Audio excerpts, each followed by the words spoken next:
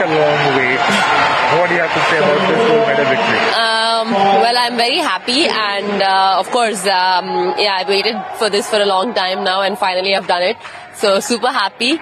And Commonwealth Games comes once in 4 years, so I have like a set like bronze, silver, and gold. So I would say that it's completed now. Of course, the set is complete, but after the victory, you were in the podium and you asked your coach and your support staff also to come on the podium. That was a great gesture. Tell us about that. Yeah, I think it's very important for an athlete, as a team, I would say. As an athlete, I play there, I work hard.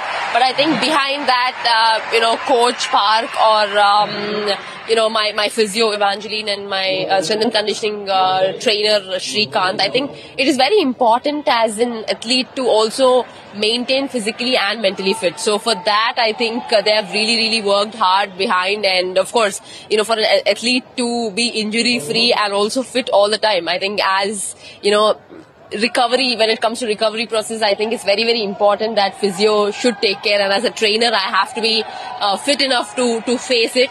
So thanks to them, because they've also deserved it. Of course, they deserve it. And Prime Minister Narendra Modi has again tweeted and he yes. called it champion of champions. Now again, plans to have ice cream with the Prime Minister? Well, firstly, I would like to thank Sir for that. Right now, I don't know what's the whole schedule, but hoping to meet Sir soon, because we also have back-to-back tournaments. So still don't know unless we go back to India. What next for PV Sindhu? What next target for PV Sindhu?